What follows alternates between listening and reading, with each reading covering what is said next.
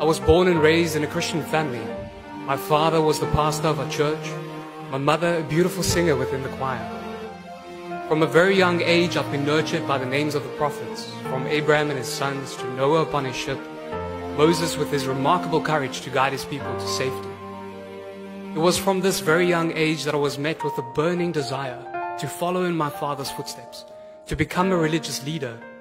And so, I dedicated myself to this cause, and I soon acquired a platform upon which I could share my passion for God and what I then believed His untainted revelation.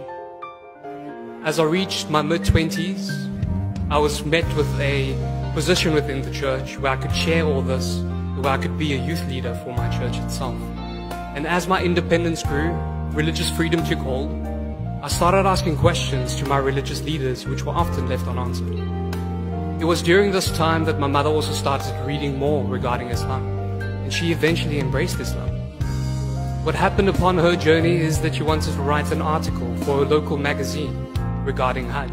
Now, during this time as a youth leader and a Christian missionary, I contested her quest for additional knowledge, and we often debated with one another, in love, in compassion. She is still my mommy, but I still remember during this time that whenever we would have youth group and we would do praise and worship in our house, I would turn up the music just a little bit louder to try and call her back to Christianity. Now, it was during this time where I realized that my desire to follow in my father's footsteps to become a religious leader within the church was starting to wither apart. And I decided to work abroad for Royal Caribbean Cruises as a photographer in marketing and sales. And it was at the airport where my mom held me in a close, embracing hug. And she prayed a prayer over me which I will never forget. She prayed a prayer to a new God, Allah, whom I did not know back then. She prayed to this Allah to send a very big angel with me, to guide and to protect me upon my journey. And so, I left for my flight, and I landed in Australia, and I got onto my ship, and I opened up my bag, and I realized that my mommy had left me with more than just a prayer. She left me with a copy of the Holy Quran. And it's on the very first page of this book that she wrote a little note, and she said that if ever I want to debate against Muslims one day, I need to understand what they believe. I need to know where they come from. What is their history? And so that makes sense to me.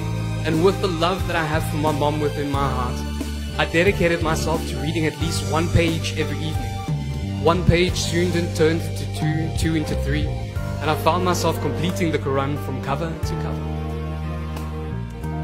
This is, brothers and sisters, where my spiritual battle began. A battle which left my heart and my mind and my soul torn.